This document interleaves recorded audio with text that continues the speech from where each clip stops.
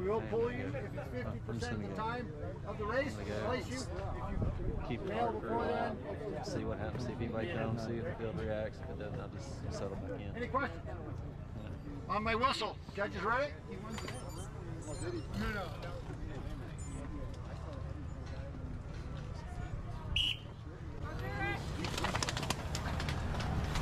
Oh!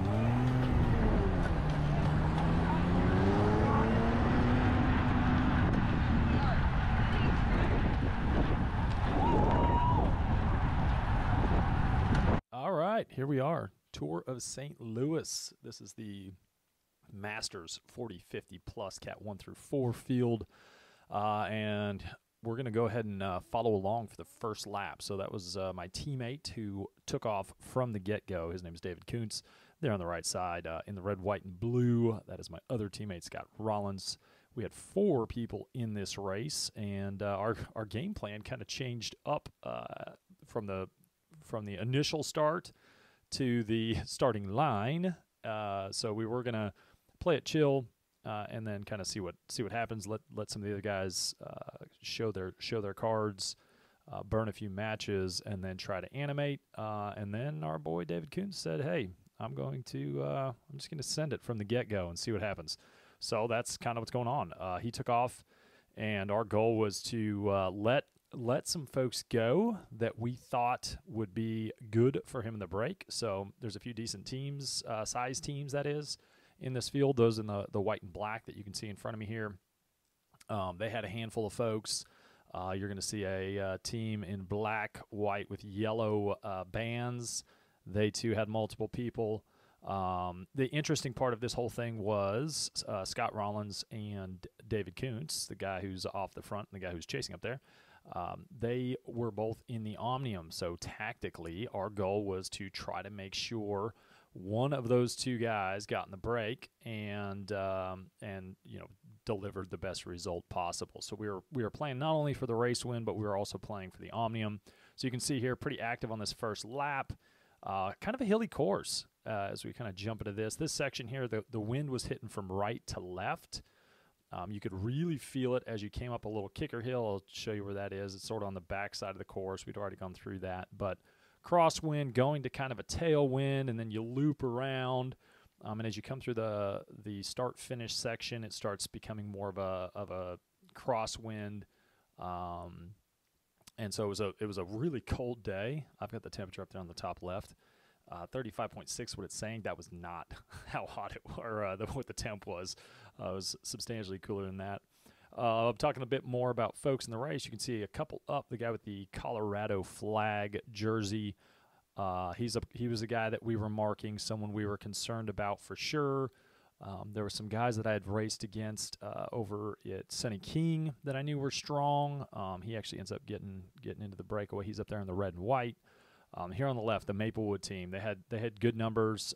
So we were okay with one of them getting into a move. We did not want multiple of them to get into a move. So our goal was to have good representation in the break. We did not want to be outnumbered in any break. And so here we are. Koonce is still off the front. It's been a pretty fast lap, actually. Pretty hard lap. We fast forward, and this is kind of where a second move just sort of rolls off the front. So we're eight and a half minutes in. I'm going fast forward here mode so we can kind of get through more stuff. But a guy kind of rolls off the front here. There's some reactions. You can see my teammate Rollins was up there at the front following. And the guy who ends up pushing here over the top is going to be the guy in the Colorado jersey. So you can see him kind of sneaking away, and then way up in the distance, that's our teammate Koonce. So a second person is now on the move, and the guy in the yellow and pink, that is John Lester. He was a guy who we knew was going to be a threat in the overall. Super strong time trialist. So he was one that we wanted to make sure we kept an eye on. And then there's a Texas Roadhouse guy in here as well, Jonathan Jacobs. He was a guy that we also knew was a super strong guy. He's done super well. Here he goes right here. So I wanted to make sure I was marking him anytime he went. He is a guy who's placed like top 3, 4 possibly even won the the Cat 1-2 time trial before. So he was definitely on our radar. A lot of super strong guys in this field. In fact, on Sunday, this is the Saturday race. On Sunday, it was one of the higher powered, average power races I've done. So you can see here, this team black with the yellow bands is that Maplewood team. We're in that headwind section that's about to turn to crosswind, and he just gets a little gap. And this guy in the orange, I keep kind of waiting for him to close it. We've got two up the road now. So my teammate David Koonce, and then Casale, who was a guy that we were worried about, Carlos Casale out of Colorado, but he was not in the Omnium, so that was to our benefit to have him up there. So that was okay. We had confidence. David Koonce is up the road, has a really good sprint, so we were pretty confident. If he was in a breakaway and riding smart, then we were pretty happy with that. I took a peek to my right. I could see my teammate coming up, and as soon as this guy took off, this is James Reed. As soon as he took off, I knew my teammate was coming up already, so I was really hoping he was going to take off, and sure enough, he does. So there's Scott Rollins going across to the move. And so what now?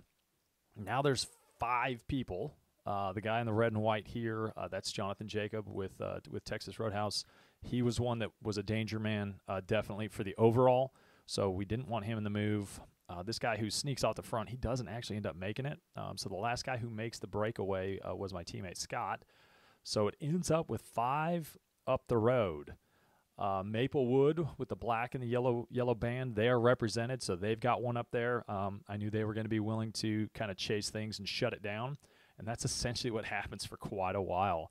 Little gaps form. I'm kind of hoping that other people are going to close them. Anytime they don't, it's my job to make sure I kind of close it down. So I'm happy with the break. We got 2 of the 5 people up there.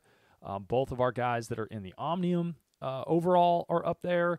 So that's a good move for us. And you can see this takes a little longer to close down than I would have liked. But my goal here was to shut things down and try to allow that breakaway to get established. So here we are. This is kind of the uphill. There's kind of an uphill section. So fast downhill left into this uphill section, which kind of turns into a pretty big headwind. So this was by far the tougher section of the course, and winds were sustained at probably 15 to 20 plus miles an hour. A lot of gusting wind was happening as well. There goes an attack, which had Texas Roadhouse, Jonathan Jacob, in it. This guy right in front of me, he ends up doing a ton of work. Benjamin Sharp is his name. He was the guy who I was worried about as far as being he was a super strong guy. I knew about him, and so obviously was wanting to mark him. This was a spot where I did not want Texas Roadhouse getting up there, so I could have done a lot better job of reacting quicker to some of this stuff rather than having to do these longer, 500, 600, 700 plus watt efforts. So, kind of looking back at this film, it's much easier to follow a move than it is to try to bridge across to it. There is no rear camera, obviously, but none of those efforts right there were an attempt to drop the entire pack. More so my goal was to just make sure that the brake was, or the secondary brake was neutralized. So we end up getting into, you can see the time there in the top left. There ends up being, and this Benjamin Sharp here is calling for rotations. There was just a lot of time where there was a few people that were working. Benjamin there with stages. John Lester, who just snuck off the front here. You can see how quickly this happens. Not a formal attack. He was just a big engine that kind of rolls off the front. I saw the Maplewood team there on the front who had a teammate in the break. So I was thinking that they were gonna do some work to shut things down. And he just kind of stays. He stays up there with him sort of dangling. So long as there wasn't a ton of attacks, I wasn't overly concerned. We were still maintaining a big gap to the field. So I wasn't overly concerned about trying to shut him down. So I was content to have him sort of dangling up there so long as he was solo. I definitely didn't want there to be big groups of people trying to jump across to him. And then, if there's a strong group, especially one that doesn't have anyone from the breakaway, any teammates from the breakaway in it, then there could be some good cohesion and a chance of the front move getting pulled back. So definitely did not want that. You can see we're in hypersonic fast forward mode. As they're working, anytime they opened a gap, I would make sure I followed the wheel. Anytime they tried to come in, I was letting them come in. So that's kind of the way you are supposed to ride in these situations. I know there's a little bit of frustrations when when there's a person that's taking a pull and they look back and they see, me staring at them. That's kind of how you disrupt the flow. But as far as the esprit de corps, so to speak, if there's a group working together, you don't place yourself in that and intentionally try to interrupt things. So if anyone was trying to come in to keep the rotation going, I was letting them do that. But anytime they were not, or if little gaps were open, I was closing it down. So now we got a second guy that's off the front, and this is not a good situation to be in. The guy in the blue here, he was one who'd been super active and shown he was super strong. So I was kind of waiting to see what he was going to do, if he was going to try to close this down or not, because I knew he wanted to be in it. And there was also sort of the dynamics of this being a 40/50 plus. They were scored different. Payouts were all for one race, but they were scored separately. So there was kind of different dynamics going on, and it's always sort of tough to understand what people's motives are when there are two different omniums happening within the same race. So here I'm looking around, and that break's going. I could see the field was a little bit strung out behind me, and no one was really wanting to come close any gaps down. So I decided, hey, I'm going to give this a dig and see if I can get across to this move.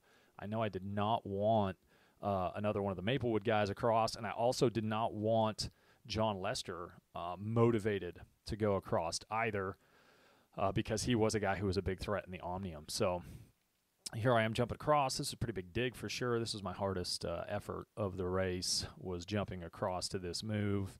And it was through that kind of head/crosswind section. And I end up tagging on, and no one came with me. So when I attacked, no one didn't appear as though anyone even tried to come with. And so yeah, they just settle into a rotation here.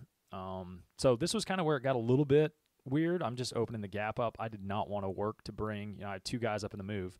I did not want to work to bring that back. But then you also get to a point where it's like, okay, if that break is gone, you also don't want to get caught by the group behind you.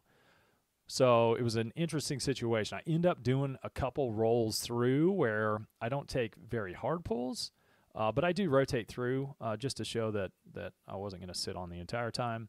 But we end up, the breakaway ends up kind of coming back a little bit. I was getting time checks, and they were not accurate time checks. So I thought we were safe, and it turns out we were not so safe. And we get near the end, and John here just starts taking some massive pulls, which you're going to see here shortly.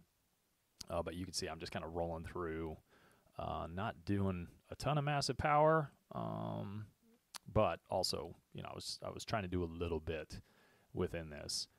And there's only so much talking you can really do about this whole thing. We're going to end up seeing the front group, and this is where it got interesting on my part. So I have a Scott Rollins and David Koonce up there. So Koonce ends up getting up the road with one other. I could kind of see the group splitting apart. We're lapping some riders here, so that got a little bit confusing as well. But we're going to be, with one lap to go, I'm going to see my teammate who had done quite a bit of work. Rollins did quite a bit of work for David Koonce. And I was in a situation where Rollins was coming back. I stopped pulling. I stopped doing any work. But I could see Rollins, and I did not want to open a sprint up because I did not want us to catch him. So you can see in the top left there, barely, there's a little, there's a rider going there. That's my teammate. So you still have to go around this corner. There's down a little tiny hill and then up a hill. And he, I could tell, was kind of cooked. And I also didn't think he knew we were coming. So right here, I definitely did not want to go And for the break, he takes off, and I was like, oh, no. There he goes. I gave it a few pedal strokes. I didn't have much legs. I wouldn't have done much anyway, but you can see how close it gets there at the finish line. So there's omnium points available there. Scott my teammate ends up taking it on the line. So he ended up 5th. I ended up 7th. And from the 2-man move, what do we got? I won't do that to Carlos. Let it go. That's a dick move. Hell yeah. So We got Koonce with the win. So fun day on day 1. Ends up after the time trial and after this event, David Koonce was sitting 1st overall in the Omnium, and I've got video from day 2. So if you want to catch that, go ahead and subscribe to this here channel. I'm going to get that posted. Or if this is in the future, it may already be posted, in which case you will see it and you're able to click on it right here on this screen. All right, if you like this stuff, please like, subscribe, comment. It takes quite a while to do this, so if y'all like it, I'll keep doing it. If you don't, there's no point in me wasting my time making that happen. So that's all we got. Hope you're having a great day. Peace.